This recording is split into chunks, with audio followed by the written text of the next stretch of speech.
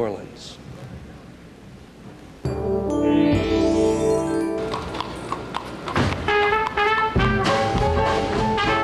The early part of television was much more educational than it is now. Television was so great then. In my estimation, it was the greatest. I liked Edward R. Morrow and Walter Cronkite, Huntley and Brinkley, the people who really reported the news as news. I loved such things as the Texaco Theater, the Playhouse 90, those sitcoms like Jack Benny. The Brady Bunch was very nice. I liked it. I like game shows because they are light, they're entertaining, it's informative. One of our favorites is Jeopardy. Sometimes we answer the questions and... Most times I answer the questions. Okay. The television, I'm sure that that particular instrument is an American instrument. Don't be so fast to think that everything was invented in America. Not necessarily, but television was. Wasn't it? We're not going to argue on television.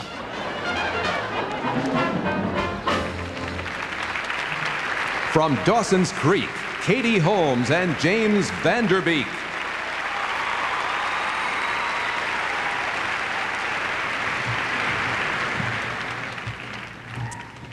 Long before there were 562 channels, there was something known as variety television, and it was a mainstay of early TV. Tonight, a group of talented young performers called Stomp have been nominated for 4 Emmy Awards in variety. To celebrate this honor, they've put together an homage to 50 years of variety television and the great performers who made it so fun. Ladies and gentlemen, Stomp.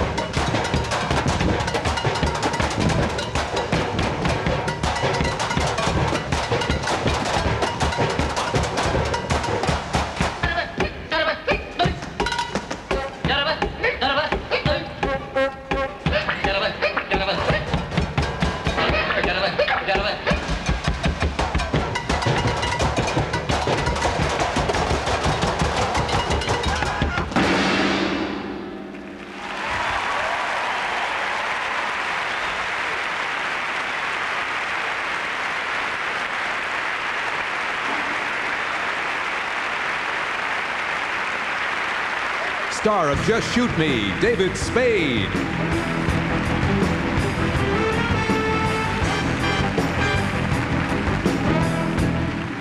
All right, Stomp. Brought to you by Excedrin. I'm David Spade, and it's true, if I wasn't on TV, I'd be getting laid about as much as Simon Birch. Stay close, people. It's all new stuff. All right. Before I introduce a 45-minute clip reel on the history of the dolly shot, I'd just like to say that the show I work on is going up against Spin City this year, which makes for a fun rivalry. I saw Michael J. Fox before the show, and he said, Spade, we're gonna stomp your ass, all right? We're gonna knock you back to a mid-season replacement. Don't look directly at me, avert your eyes. You're only 5'6", you'll never make it on your show. Well, aren't you only 5'6"? Don't try to confuse me. Mallory? All right. Okay, the nominees. Yeah. Anywho, the nominees for Outstanding Directing for a variety or music program are Louis Horwitz, the 70th Annual Academy Awards. Bruce Gowers for Fleetwood Mac, The Dance. Marty Callner for Garth Brooks, Live from Central Park. Oh yeah. Robert Isco for Rodgers and Hammerstein's Cinderella, The Wonderful World of Disney. Luke Cresswell and Steve McNicholas for Stomp Out Loud. Don Scardino for Tracy Takes On. Is that it? Okay. And the Emmy goes to Lou Horwitz. Louis J. Horwitz is directing tonight's Emmy Awards. This is his 4th nomination and his 2nd career Emmy win. Put my Chiron on. Well, hello out there. I'm in the truck directing the show tonight, and you're all out there. As a matter of fact, here's Gil Cates, ready 10, and Billy Crystal, take 10. Hi, Billy. Hi, Gil. Thank you so much for helping me get this. I'm back to me on 15, take 15. I thank Billy, I thank Gil, I thank the Academy of Motion Picture Arts and Sciences. I'm very excited. Thank you all for voting. I guess I should go faster. My mom and dad are out there, thank them. Stephanie, my lovely wife. A hand for all my crew in here. Give yourselves a hand. Stand by for my music. And I don't know what else to say, but Don Mischer, my mentor and producer, as his protege, he's saying, play yourself off. So stand by music, play me off, and ready, A, and roll A.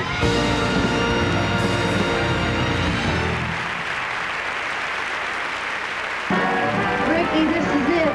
This is it. Let's go.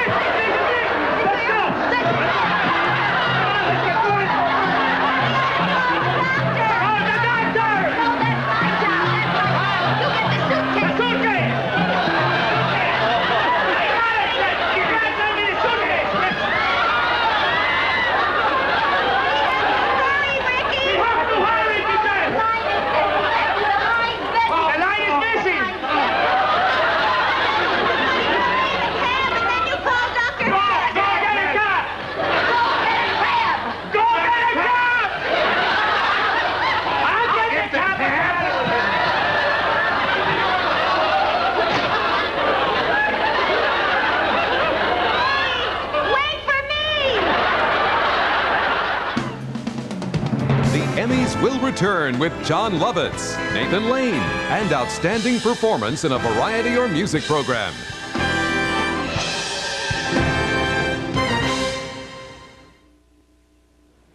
The 50th Primetime Emmy Awards will continue live on NBC.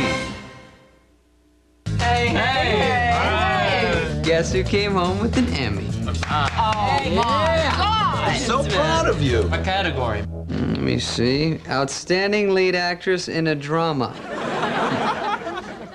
Hey, it's her fault. She just left it there on the table. I also got her purse. Just Shoot Me, proud recipient of 1 Emmy and $87 in cash. Premiering 1 week from Tuesday on NBC. I also rubbed up against Michelle Pfeiffer. Oh dear, how lovely. Carol Burnett.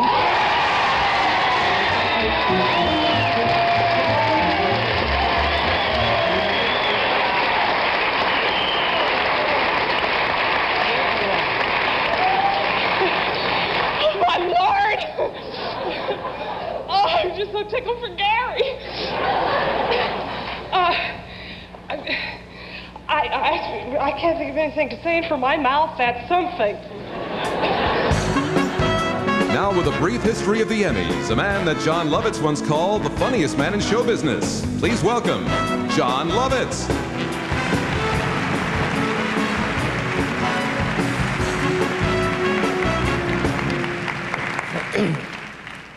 I never said that I was the funniest man in show business, so I hate being misquoted. I said I was the funniest and handsomest comedian since time began. Ooh.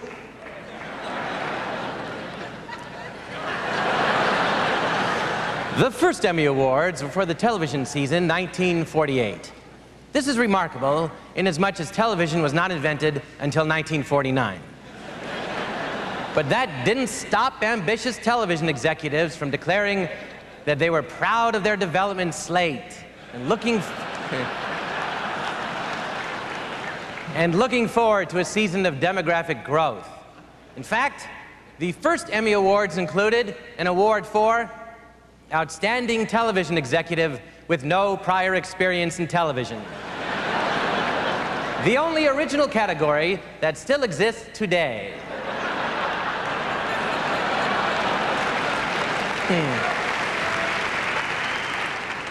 And this year's nominees are all of them. The awards were held at one of the industry's finest establishments. In total, there were only 6 categories, and the whole thing took 9 minutes. Tonight, no such luck. The first Emmy for Outstanding Television Personality was split between Shirley Dinsdale and her puppet, Judy Splinters. While Miss Dinsdale left show business soon thereafter, Judy Splinters went on to a successful career as the Ottoman on the Dick Van Dyke Show.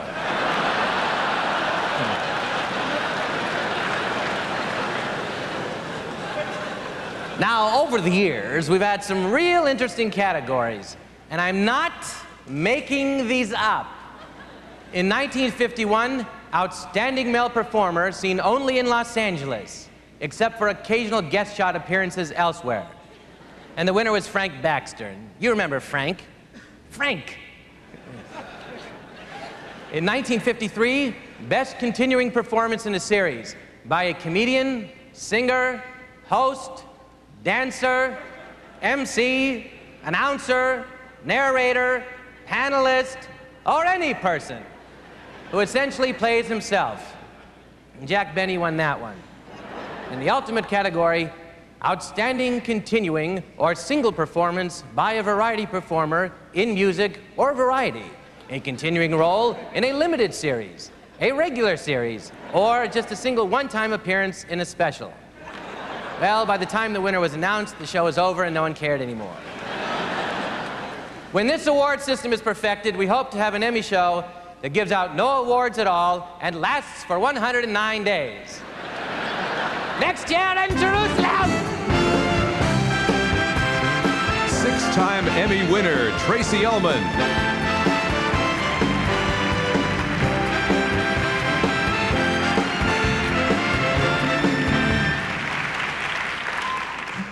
You know, when I was growing up in England, we'd watch the Emmy Awards, and I'd say to my friends, someday I'm going to be standing on that stage. And of course, my friends would all make fun of me, and they'd say horrible things like, oh yeah, Tracy, doing what? Announcing the accountants that tally the votes. Kids can be so cruel. From the accounting firm of Ernst & Young, Jeff Rosen, Mel Masuda, and Nat Adler. Give it up for the guys.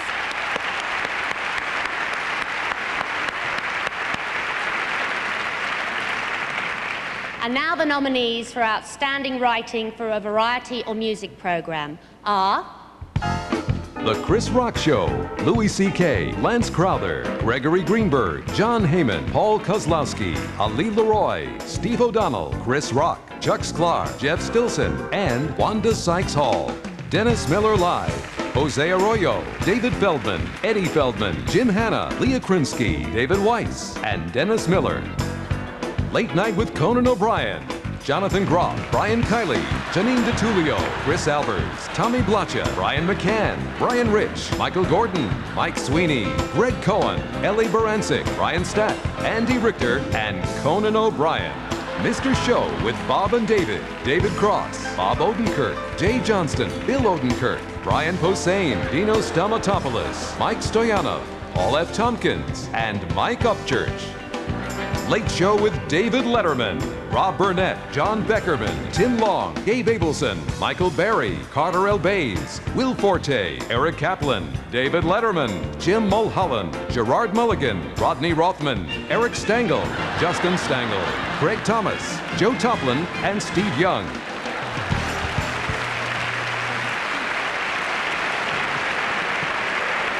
And the Emmy goes to the team from Dennis Miller Live.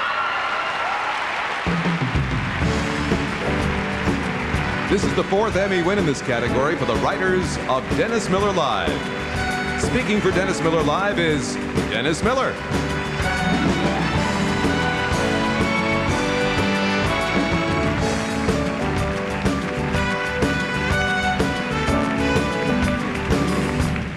Well, thank you very much. I'd like to thank all my brilliant writers. I'd like to say I love you to my wife, Carolyn, and my sons at home, Marlon and Holden. And I have to say this for my son, Marlon, because it's from a Simpsons thing we watched, and he loves it when I say, "That meat's still good!" Okay, and it'll mean nothing to anybody else. I'd like to thank everybody at HBO, Carolyn Strauss and Chris Albrecht and Jeff Bucas, and most of all, I'd like to thank the 2 men who helped me get this job, Vernon Jordan and Michael Fuchs. Thank you very much. Good night. Bye-bye. Ladies and gentlemen, from ER, Emmy nominee Noah Wiley.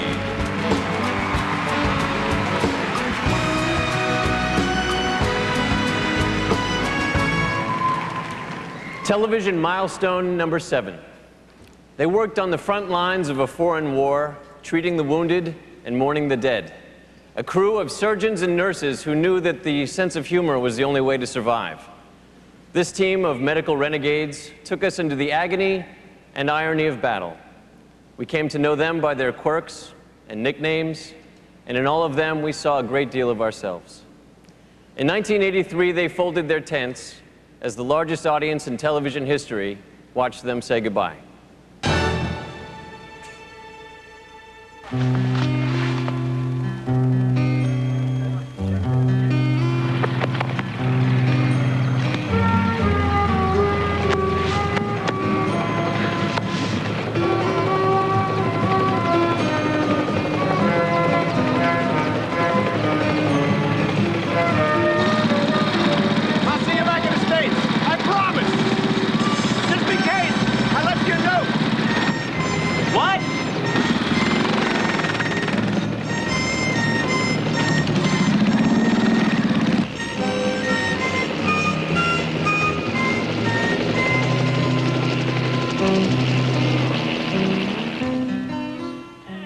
Ladies and gentlemen, Nathan Lane.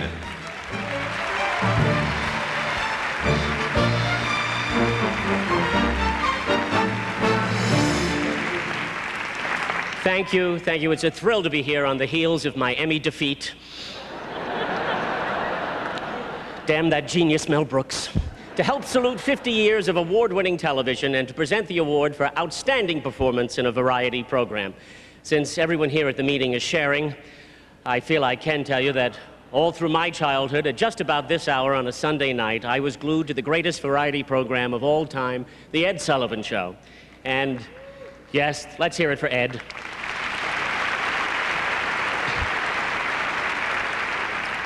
And everyone who isn't on Dawson's Creek was probably watching too.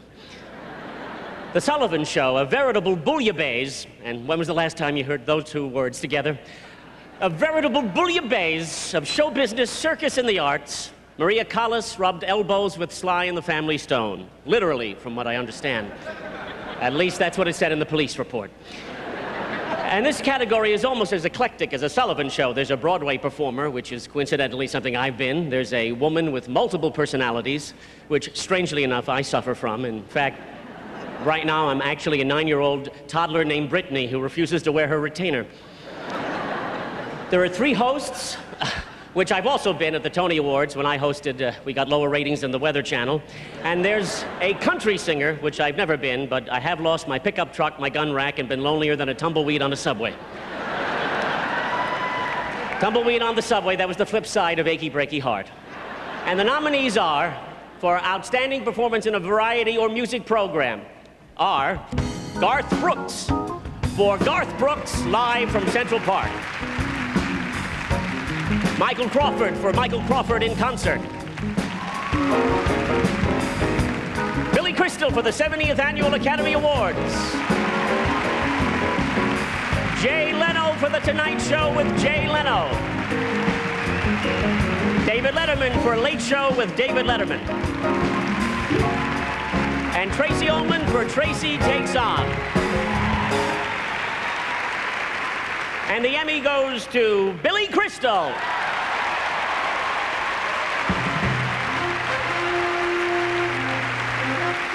This is Billy Crystal's 2nd Emmy for hosting the Oscars ceremonies and his 6th career Emmy. Wow, thanks. Put that there, it makes me feel so much taller. No one should ever complain that the Oscars is the longest show on television ever again. I am delighted, I'm thrilled actually, that you recognize me, and the show, Gil, Cates, everybody at the show, my writers, Dakota Films, who lets me be the only actor to appear in all 5 nominated films. When we do our little film opening, thank them. I have to say, in watching all these clips, I feel so proud to be part of the 50 years of this amazing industry. The first thing I remember seeing on television that was funny was Sid Caesar. And I spoke to Sid this week on the occasion of his birthday. And I told him that I was sitting there watching him, please don't play me off. It was The King and I. They were doing a takeover of The King and I. He came out with a bad bald wig, the capri pants, bare feet. He hit the pose, he got a laugh, and he grabbed his foot and screamed, "Who's smoking in the palace?" And I thought that was the funniest thing I ever saw. And it made me want to be funny. And to see Sid on stage tonight with Bob and Milton Berle meant a great deal to me. I'm so proud that you agree that a host can be more than just introducing people. Thank you so much.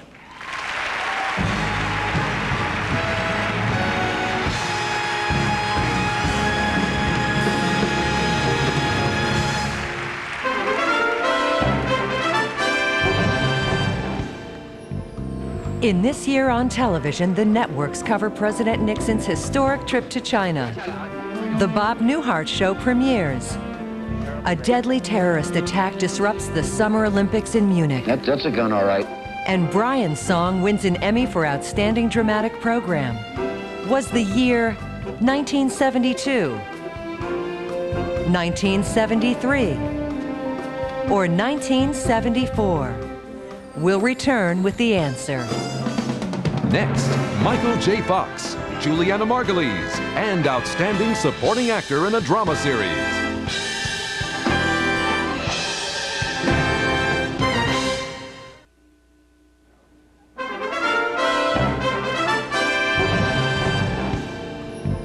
In This Year on Television, the networks cover President Nixon's historic trip to China. The Bob Newhart Show premieres. A deadly terrorist attack disrupts the Summer Olympics in Munich. And Brian's song wins an Emmy for Outstanding Dramatic Program. The year was 1972. Please welcome 3-time Emmy winner, Michael J. Fox.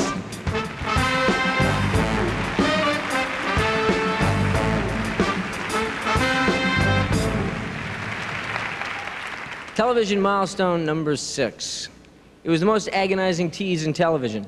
A rich, mean-spirited millionaire is mysteriously shot at season's end, and hysterical fans are left waiting 3 months to find out who pulled the trigger. Speculation ran so high that thieves tried breaking into Lorimer's script department. Cast members were interrogated on the street, and across the planet, including Las Vegas, bets were waged on who did the dirty deed.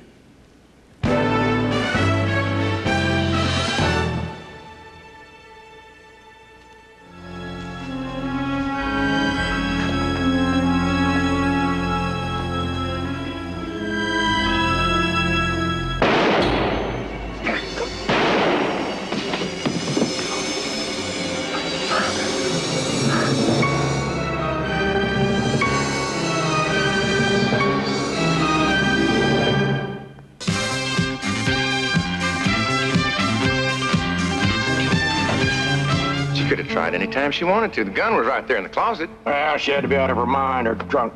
JR, What are you doing here? where's Kristen? Don't come any closer. I won't call the police. Don't you come any closer. Sue Ellen, I brought you things. Regular angel of mercy, aren't you? What happened? What are you talking about? I have finally figured everything out, that's all. Oh, you're crazy. I was at that condo that night, looking for JR. And yes, I did have his gun. But you saw how drunk I was, and you still gave me a drink, knowing I'd put the gun down to take it.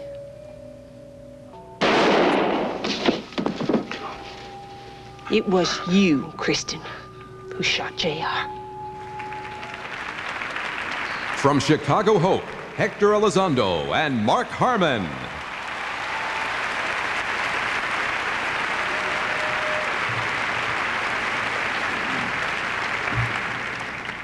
Good evening. Well, since unfortunately this is the age of public confessions, I have one of my own. As a young man, my favorite female character happened to be a madam. Amanda Blake, Gunsmoke's Miss Kitty. She could pour a drink or bake an apple pie, and both with aplomb, may I say, and she gave you a good idea of how the West was won. All right, Harmon. Wow. Miss Kitty. That's right, baby. For me, it's last Monday night. Mark McGuire tying Roger Maris's home run record.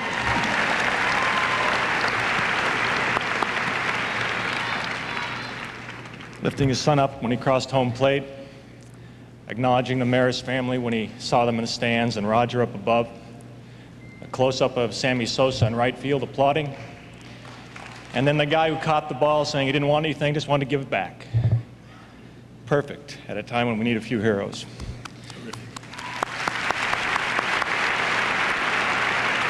You're mine. The nominees for Outstanding Supporting Actress in a Drama Series are Kim Delaney for NYPD Blue. Laura Innes for ER. Cameron Manheim for The Practice. Della Reese for Touch by an Angel. And Gloria Rubin for ER.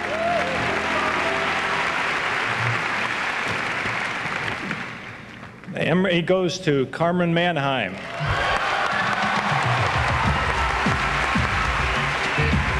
This is the first Emmy nomination and win for Cameron Manheim.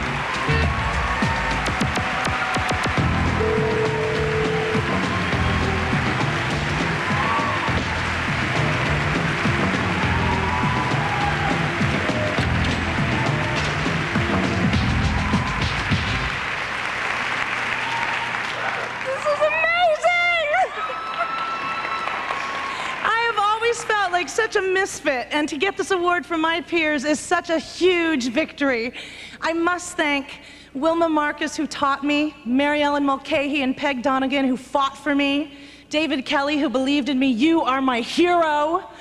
I need to thank Jeffrey Kramer, Bob Breach, Jonathan Pontel, Randy Stone, the Gersh Agency, the incredible cast that I get to work with every day, the unbelievable crew headed by the sublime Dennis Smith, and my mother and my father, who are here with me tonight, and who paid for every cent of acting school. I brought my autograph book. I hope you all will sign it, especially the 4 women in my category. I am honored to be counted among you. This is for all the fat girls.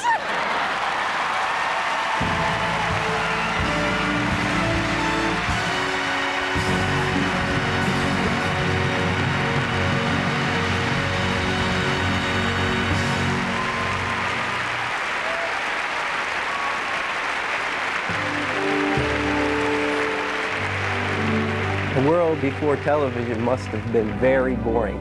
What could they have done? 8 o'clock at night, there's nothing to do, and you're sitting at home. We would gather together as a family at night. We would sit around the dinner table and we would talk. My father used to write poetry and he would read his poetry. I think increasingly that doesn't happen anymore. People gather around their TV and they're looking at the TV. The TV is where the fire used to be. I can remember a show called Rin Tin Tin. That's got to be one of my earliest favorites. Hello, Renee! because I would go to bed at night, I'd yell, "Yo, Rennie," and my parents would yell, "Yo, Rennie," back to me. Then I knew it was all right to go to sleep. Howdy Doody was right up there. There was no show better than Howdy Doody. And I also loved the original Mickey Mouse Club. If I was upstairs or somebody was out of the room and somebody black came on, you'd scream for everybody to come, there's somebody black on television. And we'd all run and watch, you know, because you rarely saw anybody black on television in that time. The Lone Ranger had Tonto, and the words that they used to use are not really Indian words. They were more Spanish words than anything else. So we used to always kind of pick fun at Tonto because we knew that as Indian people, we wouldn't act like he did. We go from Beulah to Moesha. Beulah was a maid, focused on the life of the people that she was working for. Moesha is a strong young woman, focused on how she can develop herself in a strong, good way. I like Mad TV. Home Improvement TV. Cool. Yeah, Saturday Night Live. Fresh Prince of Bel-Air. Will Smith. Yeah, he's a good role model. My favorite TV show is I Love Lucy. I've been watching it since I was 4. I collect dolls, teapots, cookie jars. So why don't you join the thousands of happy peppy people and get a great big bottle of Vitamita Vegemin tomorrow. If there was one woman on TV that I found to be the most attractive, is Mary Tyler Moore. In all the roles, all the way back to the Dick Van Dyke Show up through today. She's just one powerful, good person. I am a soap opera addict, and you know, I don't talk about it too much at the fire station, but the guys do know it. I like tape the soap operas during the day and watch them at night. I watch 90210, Melrose Place, Ally McBeal. I like Jerry Springer. And you know what? He wears a toupee. Jerry Springer's one of the best. I have no idea why anybody would want to watch that. We watch anything, you know, no matter how stupid, how crazy it is, we will watch anything.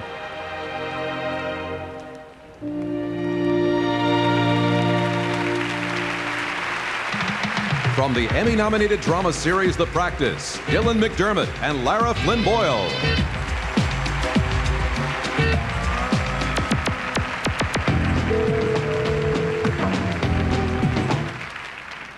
We're here to present this year's Emmy for Outstanding Supporting Actor in a Drama Series. The nominees are Gordon Clapp for NYPD Blue, Hector Elizondo for Chicago Hope, Stephen Hill for Law and Order, Eric LaSalle for ER, Noah Wiley for ER. And the Emmy goes to Gordon Clapp.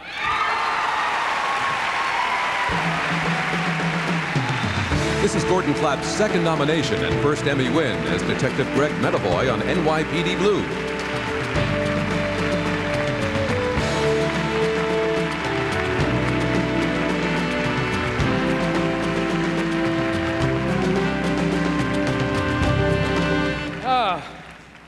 Well, I can't top Cameron, but, you know, somebody asked me what my favorite television moment was just before this, and I think it just changed.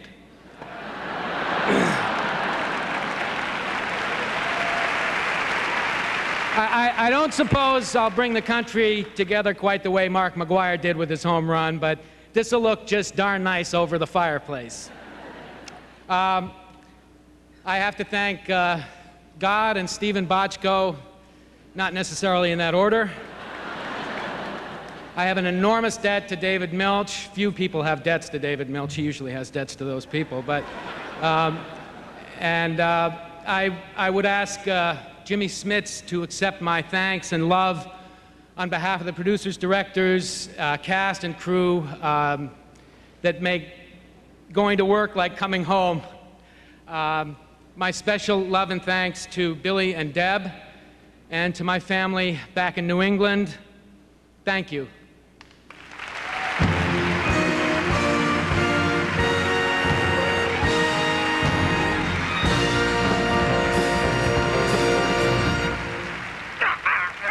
Not another shot of Kelsey Grammer. Just put the camera in front of Dharma and leave it there, for God's sake. If you got another camera, put that one in front of Heather Locklear. Or behind her. What in the hell is going on here? Where are your pants? You got to be comfortable. This could go long. Emmy winner and nominee for Outstanding Lead Actress in a Drama Series, Juliana Margulies.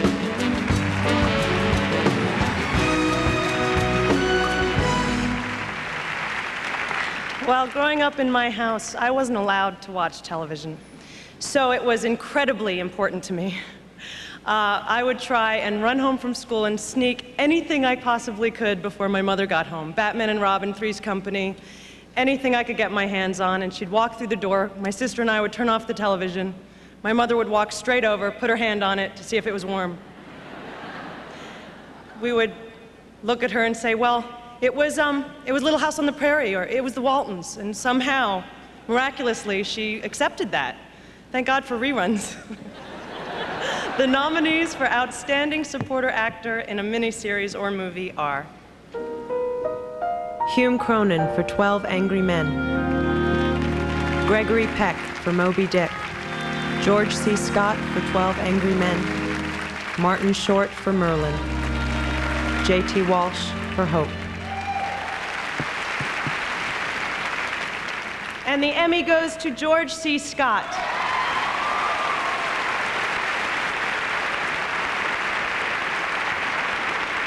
George C. Scott could not be here tonight. He is out of town working on a film. He sends word that he is thrilled and honored to be nominated, especially after working with such an esteemed cast. We accept this award on his behalf. The star of Buffy the Vampire Slayer, Sarah Michelle Gellar.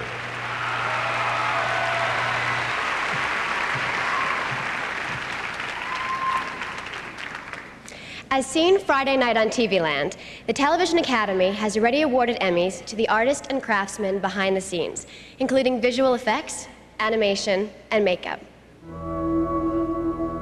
The cast of Buffy is greatly indebted to the makeup people, who, among other things, design demons and sharpen fangs every week. I'm thrilled to say that this year the winner for Outstanding Makeup for a Series went to the makeup artists of my show. The Emmy for Outstanding Makeup for a Miniseries, Movie, or Special was won by Merlin. The Emmy for Outstanding Visual Effects for a Series went to Yo-Yo Ma, inspired by Bach. And the nominees for this year's Outstanding Animated Program were Cow and Chicken, Dexter's Laboratory, King of the Hill, The Simpsons, and South Park. And the Emmy went to The Simpsons. Yes, you won, all right. You won more than you bargained for. Woohoo! Congratulations to all of the artisans who won television's greatest honor for their great behind-the-scenes work. The Emmys will return with Julia Louis-Dreyfus, Gillian Anderson, and the most poignant goodbyes in television history.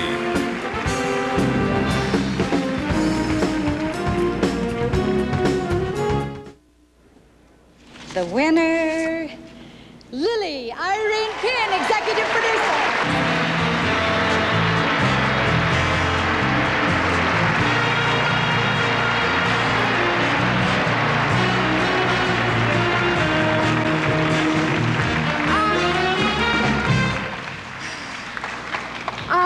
Well, I thought I was real blasé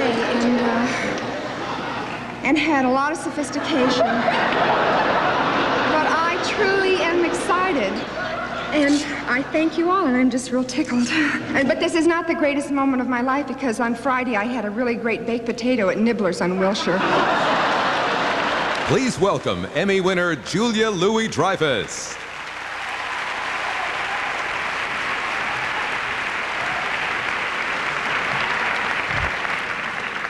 Good evening. My name's Julia, and I'm unemployed. It was sweet while it lasted, but after 9 years, Seinfeld had to end, as all shows do, even this telecast eventually. To faithful fans and cast members, bringing the curtain down on a long-running show can be a poignant experience. Here's a collection of some memorable television goodbyes. Hey, Elaine, what was it you were about to say to me on the plane when it was going down? I've always loved you, United Airlines. Well, it's only a year. That's not so bad. We'll be out in a year.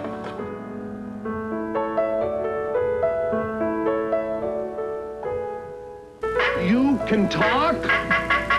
Let's hear you say something. Goodbye, kids.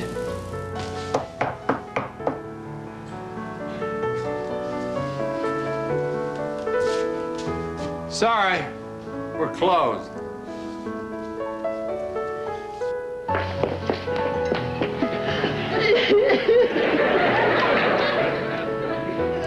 I think we all need some Kleenex. There's some on Mary's desk.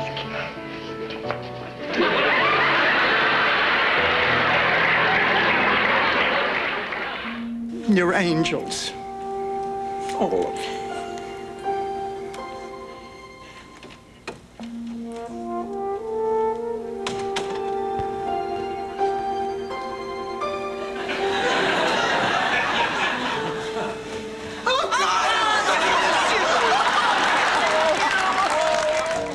I love you, Gloria.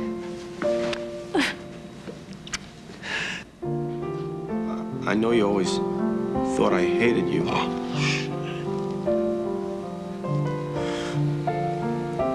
But I love you.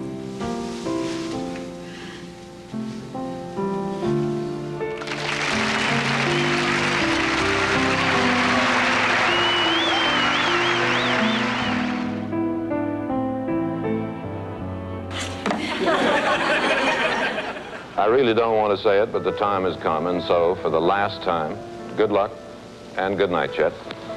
Good luck, David, and good night for NBC News. This is my last broadcast as the anchor man of the CBS Evening News. For me, it's a moment for which I long have planned, but which nevertheless comes with some sadness. All I want is to stay with you, but here I go. Goodbye. Human kindness is overflowing. I guess that's when I knew. The old days were gone. Things had changed, and they were never going to be the same again. It's a long way to Tipperary. It's a long way to go. It's a long way to Tipperary, to the sweetest girl I know.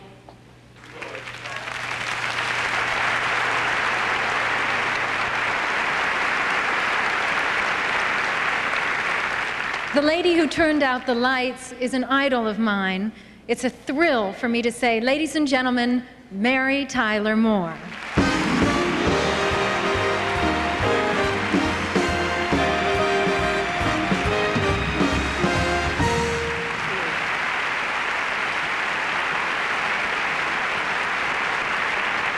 Just you remember, Missy, I've been unemployed a lot longer than you have. Television historians may note that another beloved member of our group was not with us for that final goodbye, Chuckles. Chuckles, who wrote the credo for a clown, a little song, a little dance, a little seltzer down your pants. And then, of course, he went to that fateful parade. Well, his choice. The nominees for Outstanding Directing for a Miniseries or a Movie are John Hertzfeld for Don King, Only in America. Tom Hanks, From the Earth to the Moon, Can We Do This, Part 1. John Frankenheimer for George Wallace. Steve Barron for Merlin. William Friedkin for 12 Angry Men. And the nominees have a winner. And that Emmy goes to John Frankenheimer. John Frankenheimer has won 3 previous Emmys in this category and has received several Emmy nominations for his work on the 1950s classic TV drama Playhouse 90. Tonight, he wins for the miniseries George Wallace.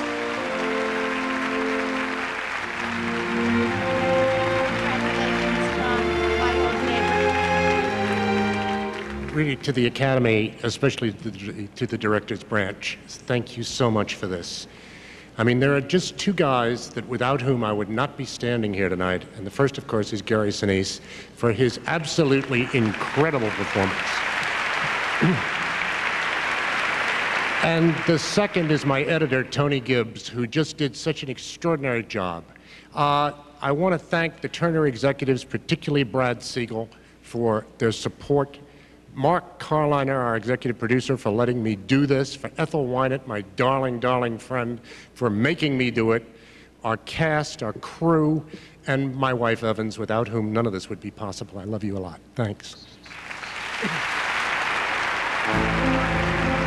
Last year's Emmy winner for her role as Agent Scully in The X-Files, Gillian Anderson.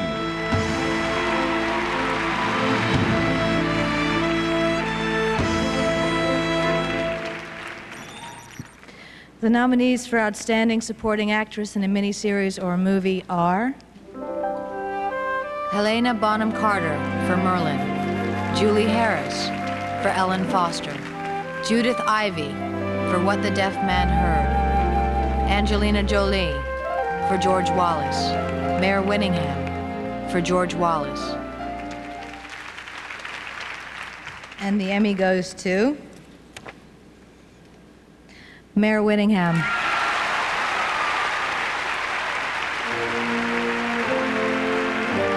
This is Mare Winningham's 2nd Emmy win and her 4th nomination.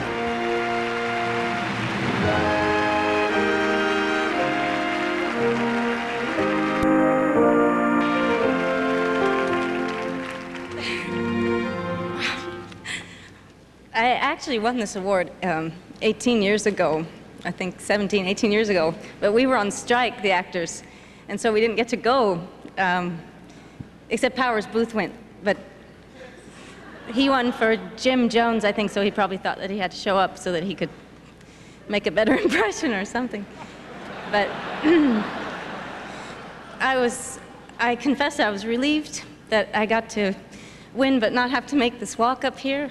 I was young and felt really nervous about it, and I'm older now and still nervous, but I feel so lucky that I get to say thank you. I'm honored to be a part of George Wallace, and to the cast and the crew, the producers, the production staff, to TNT, especially John Frankenheimer, the visionary, and the inspirational Gary Sinise. Thank you to everyone involved with George Wallace, and to my children. Thanks, guys. It's my life's pleasure being your mom. Happy birthday, Hap. And Jason, just wait. Steve Glick, my agent, thank you for leading me up here. Cheers.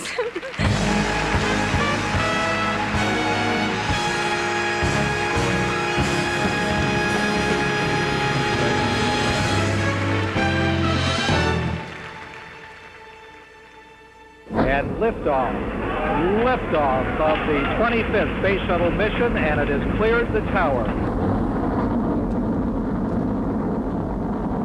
This shuttle mission will launch. My God. 1 minute 15. There's been an explosion. Velocity 2,900 feet per second, altitude 9 nautical miles. We have a report from the flight dynamics officer that the vehicle has exploded. Great enterprises require great risks. The men and women who died today knew that. They believed in the physical and intellectual challenge of spaceflight, and in that, they were an extension of all of us. Their spirit will live on. Their adventurous ways will be picked up and carried on by others, and the frontiers of space and knowledge will be expanded. And finally, to those families, as we shared your pride, we share your sorrow.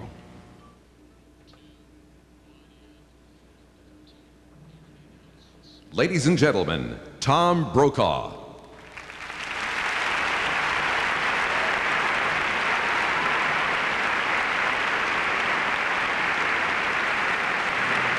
Thank you all very much. When I was a young man growing up in the small towns of the Great Plains, television coverage of important events in distant places was for me the electronic version of the yellow brick road, even if the images were black and white. Television took me to places that I never expected to see and gave me preferred seating at historic occasions. It also fired my ambition and my imagination. I wanted to see for myself that other world out there beyond those broad horizons where I lived. Of course, I worried that all the big events had already happened. Not for the first time. I was wrong. Television news coverage moved the conscience of the nation in the battle for civil rights. When that was followed by assassinations in the 60s and Vietnam, presidential resignations, space triumphs, and tragedy, the collapse of communism and the opening of China, television news became the common denominator in a land of greatly varied geography, beliefs, material wealth, and political interests. It's a privilege to have been a part of all that, but it can also be humbling. The night that I stood at the Berlin Wall as it came down, I was elated and a little terrified. After all, I knew that the audience would reach from the Oval Office to the most distant corner of the land.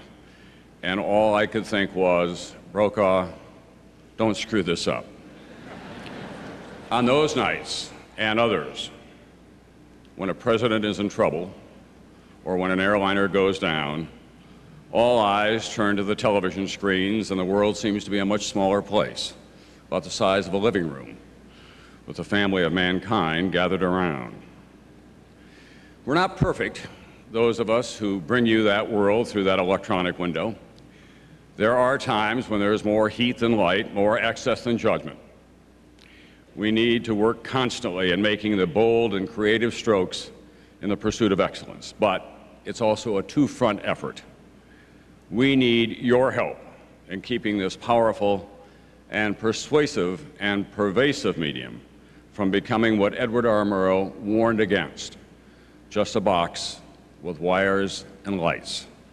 So tonight, on behalf of all of my colleagues from all the networks, many of whom are on duty tonight, far from home in difficult circumstances, thank you all very much. And we'll see you tomorrow, whatever the news brings. And I think I can assure you there will be news. Thank you all very much.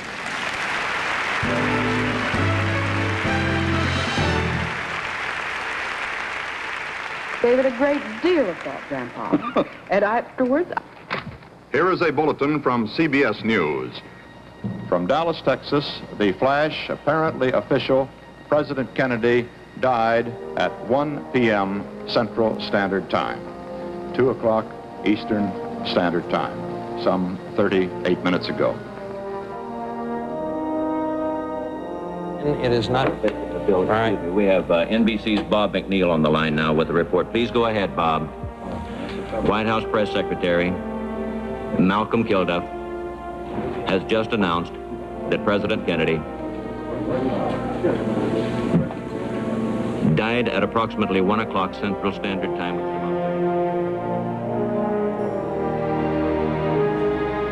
Wherever you were and whatever you might have been doing when you received the word of the death of President Kennedy, that is a moment that will be emblazoned in your memory, and you will never forget it as long as you live.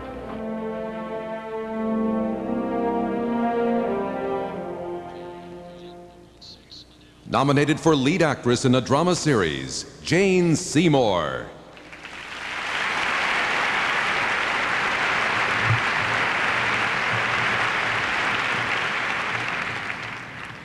The nominees for Outstanding Writing for a Miniseries or a Movie are...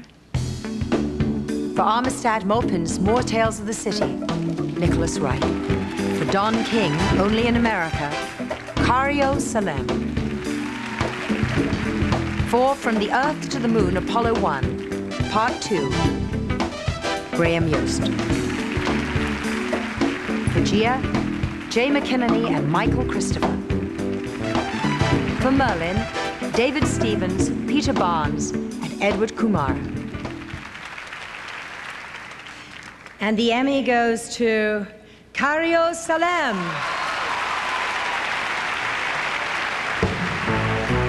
This is Vicario Salem's first Emmy and one of 8 nominations for Don King, only in America tonight.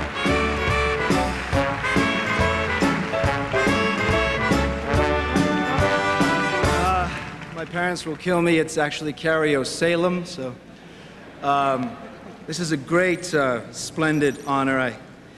I'd always wanted to win something, and I never realized how just elementally embarrassing it is. It's just amazing. I was broke 4 years ago. I started writing 4 years ago. I have to thank my parents. They gave me money so I could continue to write, along with love. So thank you, Mom and Dad. I want to thank my girlfriend, Dana, for threatening to leave me if I didn't continue to write. My buddies Thomas Carter and Josh Brand, who hired me for the first time and gave me the privilege of calling writing my profession. HBO for probably being the gutsiest company in America today making television. John Hirschfeld, the director, Ving Boom Boom Rames, who gave such an extraordinary performance as Don King. My agents at CAA, thank you very, very much, everyone. Thank you.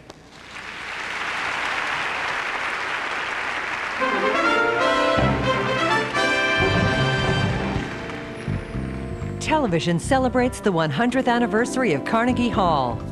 Ted Koppel holds a national town meeting on the legalization of drugs. The horrors of the Holocaust are recalled as we watch War and Remembrance, the 30-hour sequel to Winds of War. And The Wonder Years is honored with an Emmy for Outstanding Comedy Series. Hi.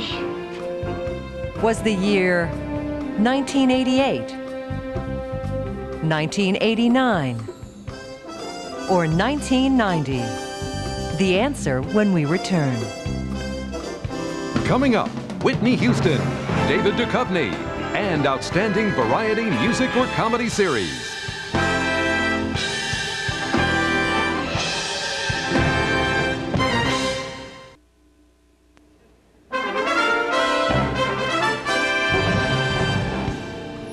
Television celebrates the 100th anniversary of Carnegie Hall.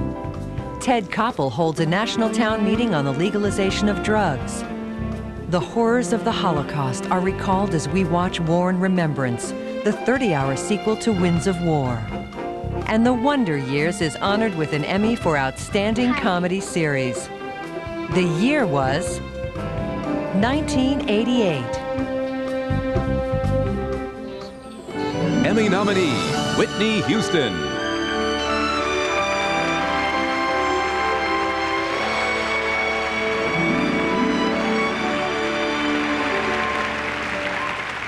Thank you. Once upon a time is an irresistible opening line. And that's the way Cinderella begins, a story that's been enchanting us for almost 300 years. In 1949, Walt Disney gave us an animated version of the story. Later, Cinderella inspired songwriters Rodgers and Hammerstein to write a beautiful new score, first performed on television by Julie Andrews in 1957. In 1965, Leslie Ann Warren tried on the glass slipper. And last year, I had the opportunity to co-produce a new multicultural version of this timeless musical. Thank you. I'm so proud of our 7 Emmy nominations, and I'm equally proud to introduce our own Cinderella. When she's not at the palace, she's busy playing Moesha. Ladies and gentlemen, singing the opening song from our Cinderella, Atlantic recording artist, Brandy. Love it!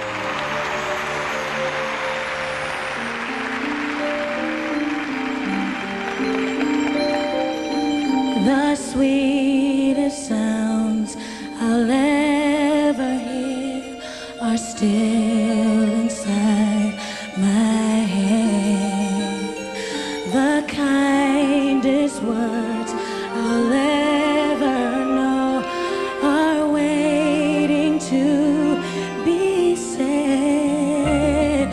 The most entrancing sight of all is yet for me to see, and the dearest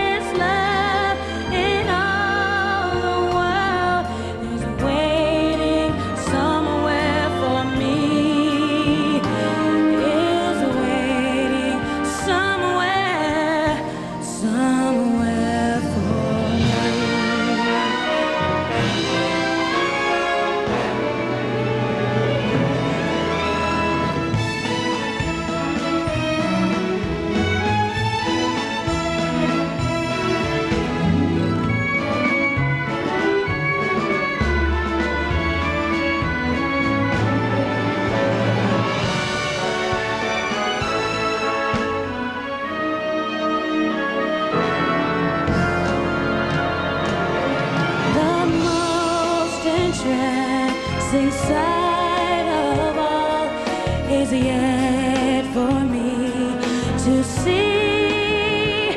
And the dearest love in all the world is waiting somewhere for me. Is waiting somewhere for me. For me, for me, for me. Thank you. Ladies and gentlemen, Gary Shandling and David Duchovny.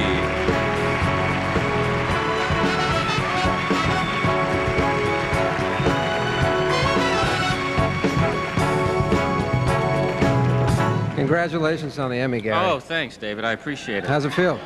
Huh? How's it feel? How's it feel? Yeah. Good. I feel good. I mean, I feel fat, but that Really? has nothing to do with... I feel unattractive lately. I don't know. I don't feel like I could use a little male support, knowing that I'm still would be, you know, What is that? That's I'm just not so what I meant. captivated by you. Yeah, well... And I'm a little upset because my favorite comedy show is going off the Well, air that's this nice year. of you, but... Seinfeld. Well, now, why did you do that? I mean, Do what? because my show's going off this year. I've and I never was- seen your show. You were on it. That doesn't mean I watch it. Oh, man. But I do remember feeling really good about my performance at the time. That I was Oh, well, doing then I guess you didn't see it. So, could we just be, seriously, by the way, what are you up for this year? Well, actually, I'm up for Best Actor. We're out of time because, you know what, we should really just do this. Wow. Could we just I get am through this? sorry if I hurt your No, feelings. no, it's fine. Let's just try and be professional and get Fine, through this. fine. The nominees for Outstanding Variety Music or Comedy Special are... The 70th Annual Academy Awards. Christopher Reeve, A Celebration of Hope. Garth, Live from Central Park. Rodgers and Hammerstein, Cinderella, The Wonderful World of Disney. The 1997 Tony Awards. There you go.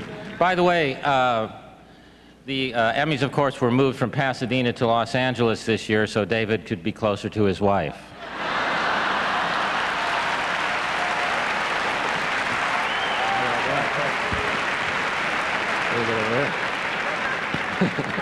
And the Emmy goes to the 1997 Tony Awards.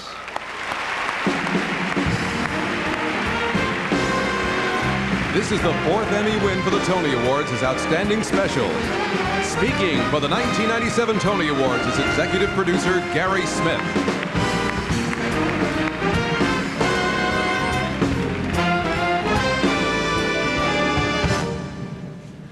Oh, thank you very much. This is a little difficult. I'm going to have to read something. I'm sorry.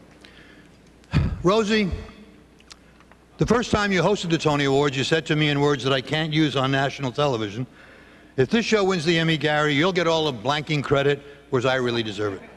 Well, Rosie, let me tell you that neither one of us really deserve all the credit. The reason I'm up here accepting this is not only because you did a nice job hosting and I did a nice job producing the show, but if it weren't for the Broadway producers, the Broadway performers, and the Broadway craftsmen that brought their product to the stage of the Radio City Music Hall, we simply wouldn't have a show. And people like Roy Somlio and Isabel Stevenson and Keith Sherman, and who along with Les Moonves and CBS make sure that the Broadway theater continues to thrive on television. We have the easy part. Thank you, Max, Jake, Zach, Doug, Daisy, Sam, Mom, love you. Thanks so much. Nominated for lead actress in a comedy series, Ellen DeGeneres.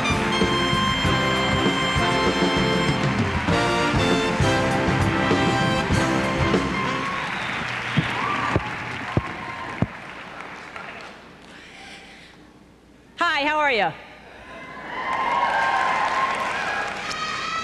Yeah, you know, I love television. I really, really do. Television can entertain us, it can inspire us, it can educate us. It's a way for us to look at other people's lives that we might not be accustomed to and learn something from. It's a way to feel represented, to feel validated, to look at someone on television and say, that's me, there's someone else like me out there. You know, before Mr. Ed, anyone who heard a horse talking to them thought they were crazy. People said it was unnatural, that horses didn't talk. Growing up as a little girl, I felt isolated, and I know I wasn't alone. I, like many other young girls, would fantasize about dressing a little slutty, pleasing my man, even calling him master. And if I was naughty, I'd be put in a bottle with a cork on it, till my master thought it was time to come out.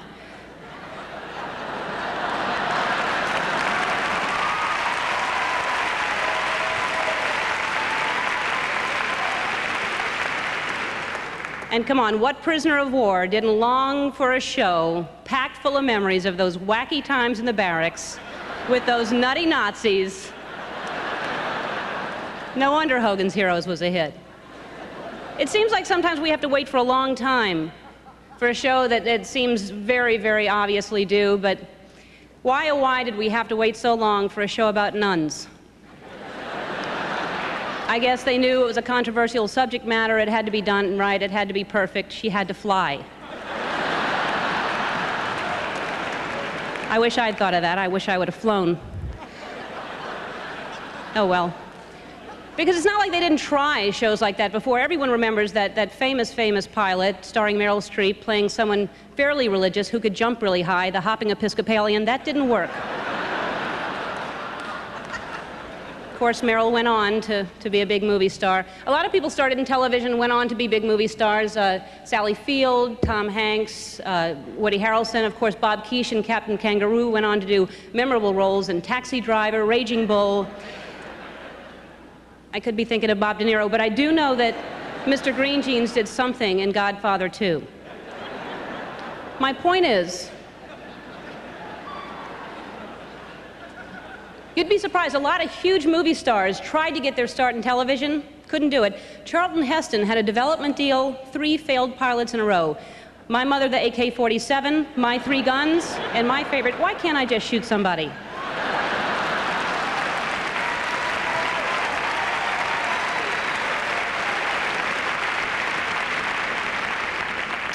I truly am honored to have been part of the first 50 years of television, and I hope to be part of the next 50, closer to the first part of the 50.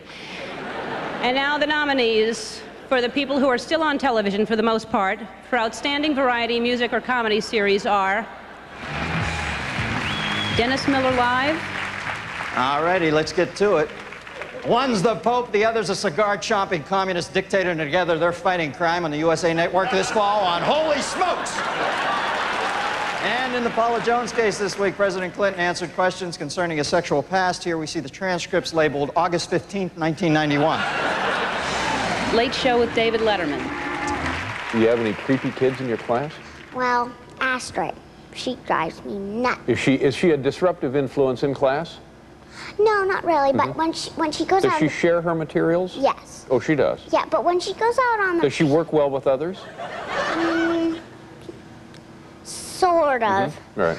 But when she goes Is she constantly interrupting? You are. Politically Incorrect with Bill Maher. That's 2 different types of violence. I'm talking about, preying on women and preying on There's no children. praying. What is praying? What do It's you a voluntary think men are gonna act. do? Let me ask you something. When men go into these strip joints and testosterone's pouring out their eyeballs, what do you think they're going to do? Doesn't come out the eyeballs, darling. Are you? The Tonight Show with Jay Leno. Now, how do you tell, like, which is the boy turtle, which is the girl turtle? Well, Fred here, you see, he's the male tortoise. Yeah. His shell is concaved in here, and so that he can go like this when it's time for them to mate.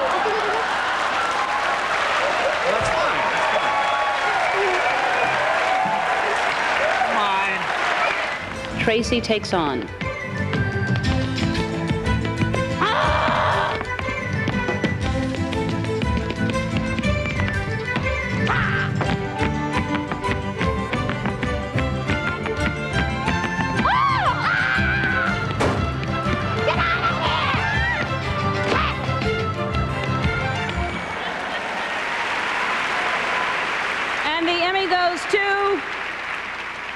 Late Show with David Letterman.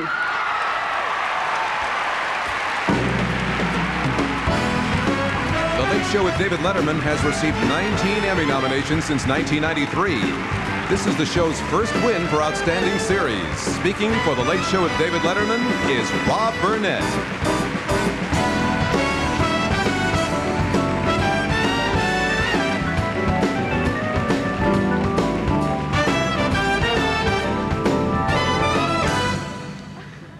I'm not sure, but I think I just kissed a seat filler.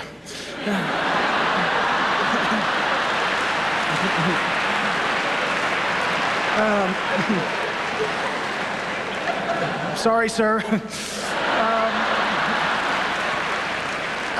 To the staff and crew and the band of The Late Show, you're the greatest. And I'd also like to thank, of course, the only reason we're up here, Dave Letterman, who is, he's simply the kindest man I know. And unfortunately, he couldn't be here tonight. As some of you know, Dave breeds prize-winning poodles in his spare time. And unfortunately, there was a problem with one of the litters last night. Nothing serious, but he called me and said, "I'd like to be with everybody, but damn it, right now my place is with my puppies." So good luck, Dave, and thank you very much. Ladies and gentlemen, Christina Applegate.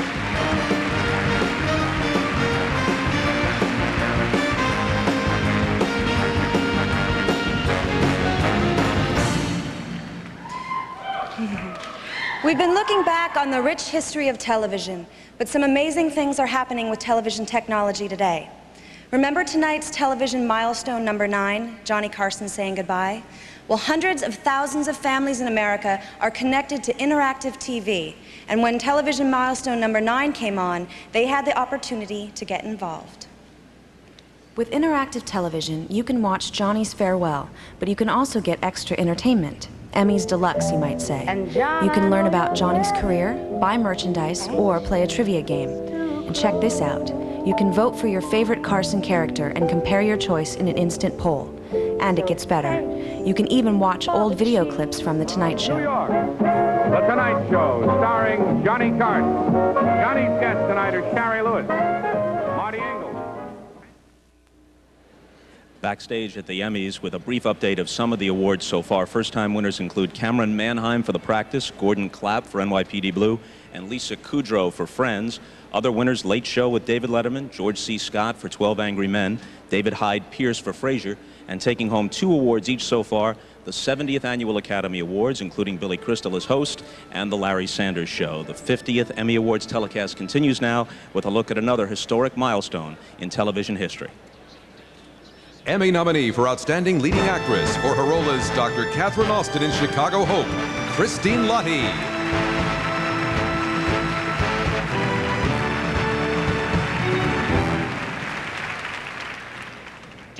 Television milestone number 3. We never knew the name of the city where the series took place, but the multiple storylines, the overlapping dialogue, and an ensemble cast that mixed docudrama with street-smart humor took television in a whole new direction. America's TV historians and journalists have voted the 1981 premiere episode of this groundbreaking series as one of television's landmark achievements.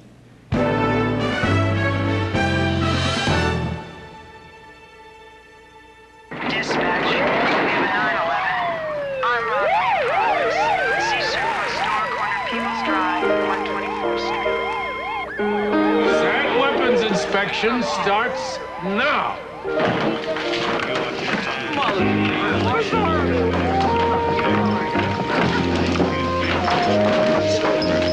Never in my entire life have I listened to so much incompetence covered up by so much unmitigated crap.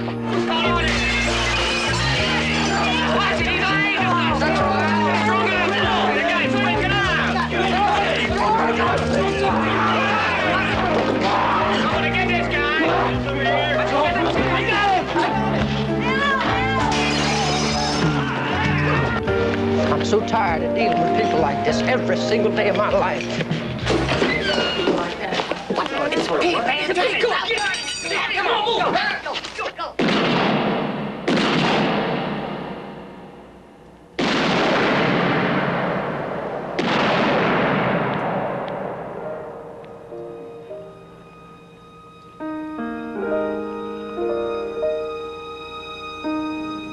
Ladies and gentlemen, from the premiere episode of Hill Street Blues, please welcome Torian Black, Barbara Bosson, Charles Haid, Veronica Hamill, James Ticking, Joe Spano, Betty Thomas, Michael Warren, and Bruce White.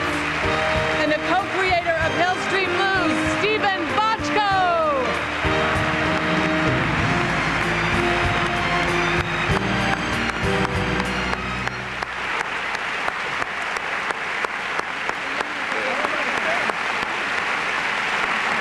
It's a great thrill to be here, particularly in light of the fact that Hill Street Blues' first year of life was a real struggle.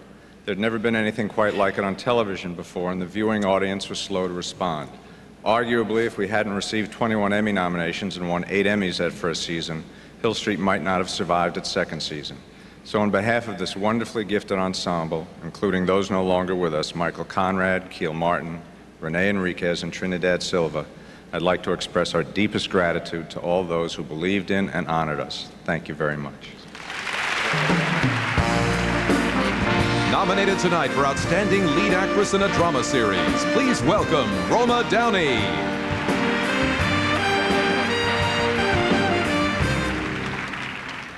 Thank you. I'm honored to present the award for Outstanding Directing for a Drama Series, and the nominees are Mark Tinker for Brooklyn South, Bill D'Elia for Chicago Hope, Thomas Schlamy for ER, Paris Barkley for NYPD Blue, Chris Carter for The X-Files. And the Emmy goes to... there's a tie in this category. So, the first winner is Mr. Mark Tinker.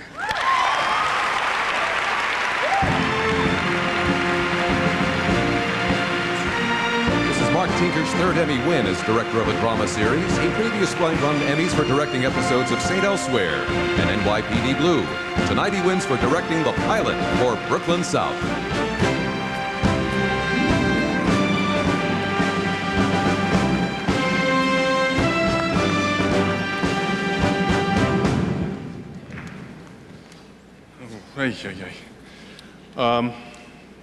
Blank.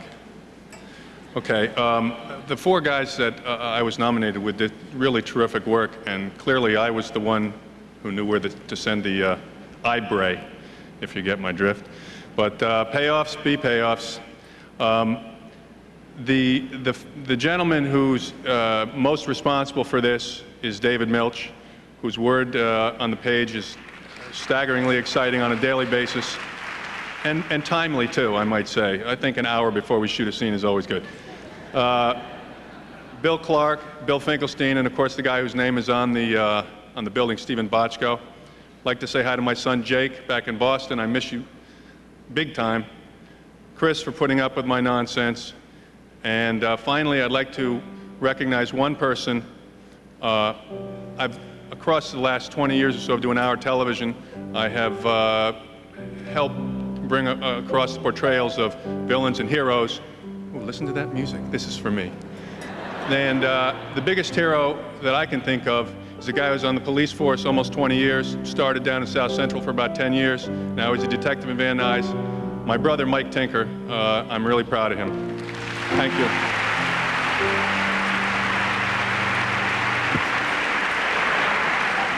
And the second Emmy goes to Paris Barkley.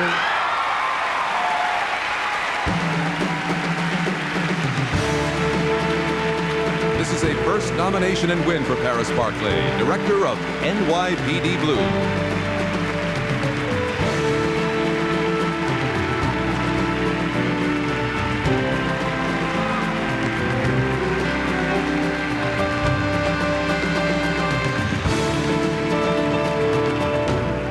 Talk about making me sweat. Oh, thank God for keeping me sober long enough to get out of an apartment on 10th Avenue and here on the stage of the Shrine. I'm so happy.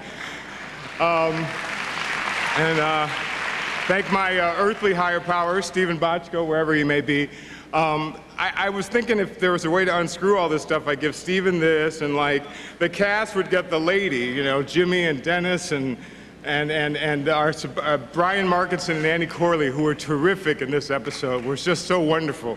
And the crew would have to get the legs and stuff because they're what I stand on. My agents and managers, Steve Lovett and William Morris, and now CAA, thank you. Thank you for bringing me here. And this big old bass would have to go to the man who, when he handed me the script, handed me this Emmy, and that's David Milch. Your genius is what we all stand on. Thank you so much, sir.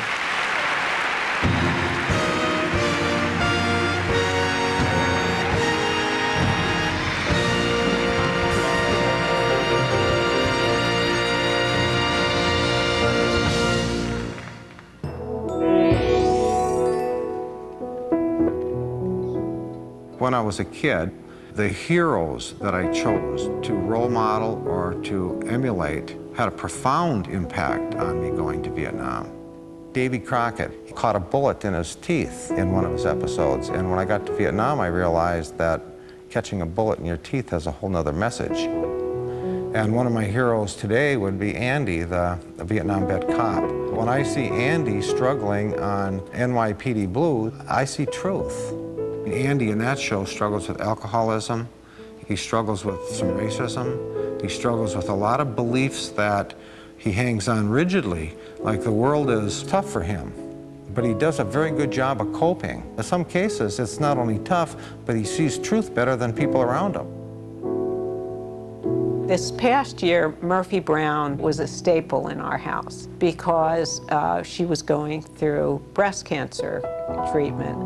And at the same time, I was going through treatment.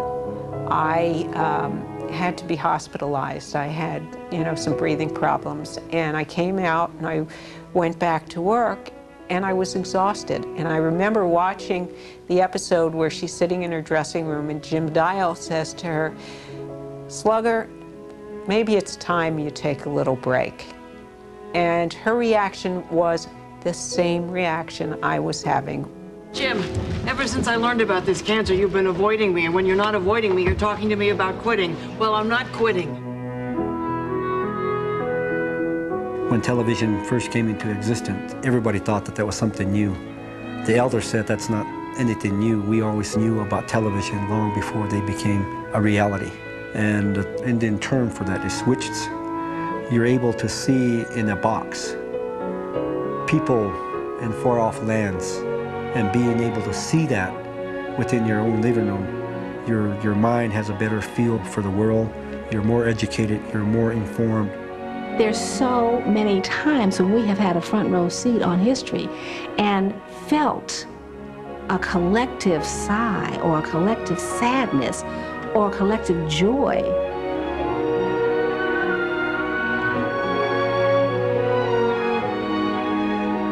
That is what is so important about television and what it can do for us. It can bring us together.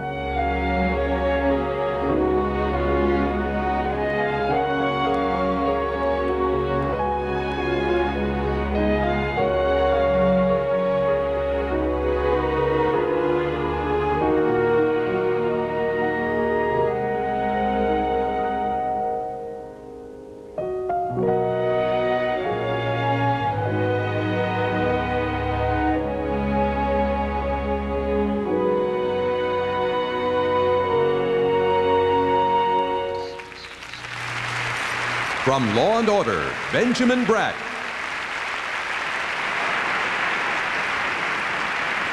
Hello. 2 weeks ago, Emmys were awarded for Guest Actor, Actress in a Drama Series. The nominees were for Guest Actor in a Drama Series, Bruce Davison for Touched by an Angel, Vincent D'Onofrio for Homicide, Life on the Street, Charles Durning for Homicide, Life on the Street, John Larroquette for The Practice, Charles Nelson Riley for Millennium. For Guest Actress in a Drama Series, Veronica Cartwright for The X-Files, Swoosie Kurtz for ER, Cloris Leachman for Promised Land, Lily Taylor for The X-Files, Alfre Woodard for Homicide, Life on the Street. The winners were Cloris Leachman and John Larroquette.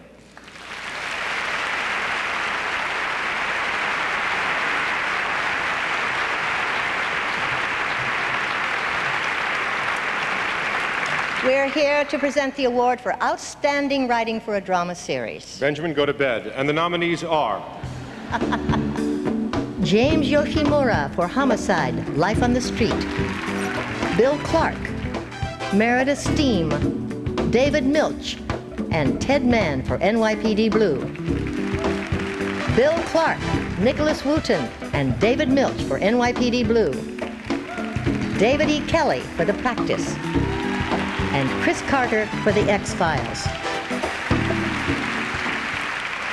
And the Emmy goes to... Nicholas Wooten, David Milch, and Bill Clark for NYPD Blue.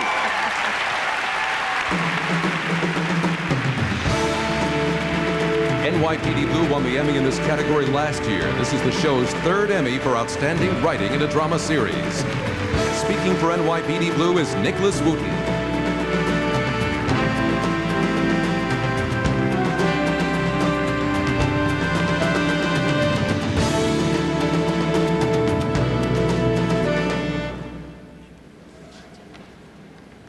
Oh, wow, this is an incredible honor. It's an incredible honor to be able to work with gentlemen such as these on a day-to-day basis as a young writer and be mentored by them, and Stephen Bochco as well. I thank all of them. We'd also like to thank our cast and crew, who are incredible. Who else would we like to thank? We'd like to thank the New York City Police Department. We would like to thank Paris Barkley, who was honored here tonight. We'd like to thank our writing staff, our guest actors in this episode who are so wonderful. I'd like to thank my family and Mary Frances Fagot. Thank you very much.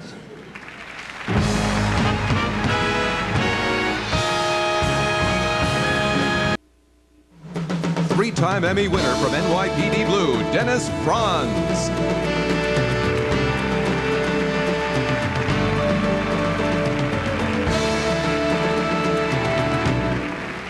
Thank you.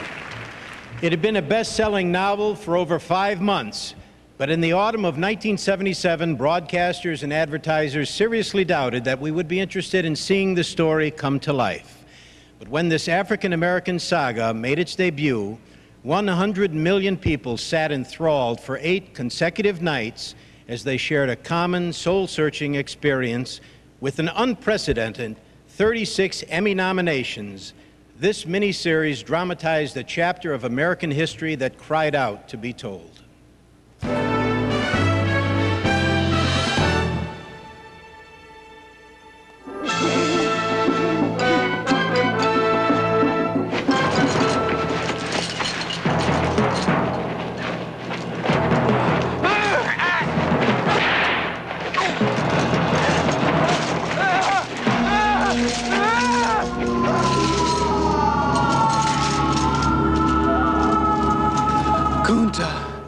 Kunta Kinte.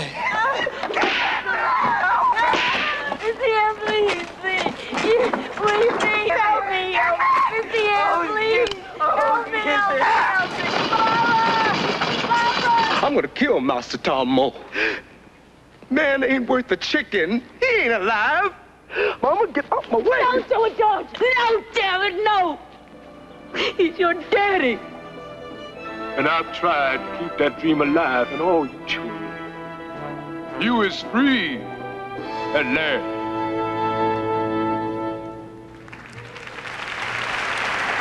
Ladies and gentlemen, from the cast of Roots, LeVar Burton, Leslie Uggams, and Ben Vereen.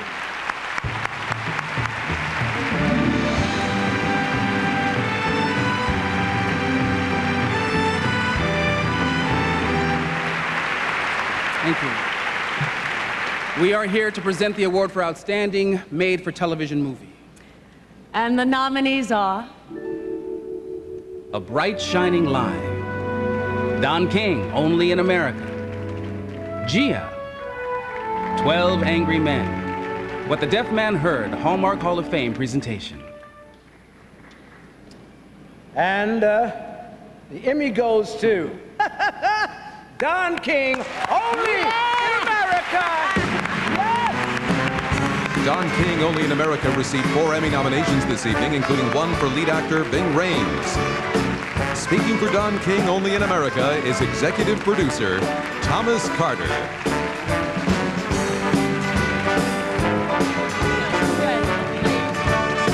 Congratulations. Thank you. This is David Blocker, our producer. There were times when I thought this movie might not get made because of so many legal and other issues involved in it, but thank God it did. And so I want to thank HBO and all the people there who came through and made this movie. John Matoyan, Jeff Bucas, Richard Walser, Gay Hirsch, Paige Orloff, the people at CAA who helped me so much, particularly Brian Siberel and Tony Etz.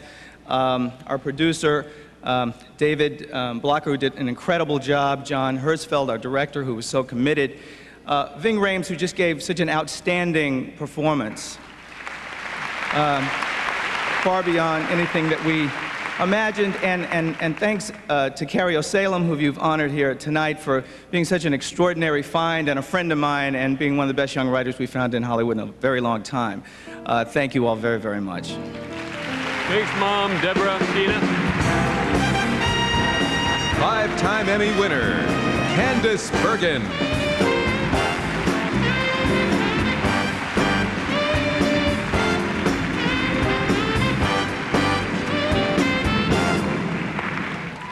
I'm here to present the award for Outstanding Lead Actor in a Miniseries or a Movie. As we celebrate this golden anniversary, here's a look at some of TV's great actors who won the Emmy. Sir Laurence Olivier for Love Among the Ruins.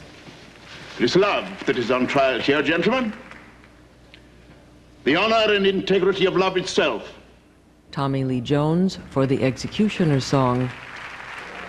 What would you say if I told you I deserved to die? I'd say you were a damn fool. Don't pay any attention to what I say. Pay attention to what I do. And Dustin Hoffman for Death of a Salesman. I put 34 years into this firm, Howard, and now I can't pay my insurance. You can't eat the orange and throw the peel away. A man is not a piece of fruit.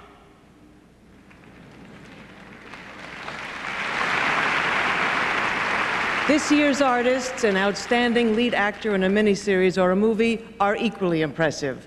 The nominees are Jack Lemmon for 12 Angry Men. Sam Neill for Merlin. Ving Rhames for Don King, Only in America. Gary Sinise for George Wallace.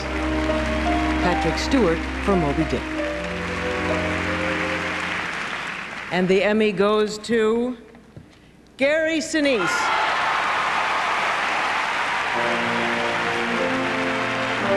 This is Gary Sinise's first Emmy win. He was nominated in 1996 for his portrayal of Harry S. Truman in the HBO movie Truman.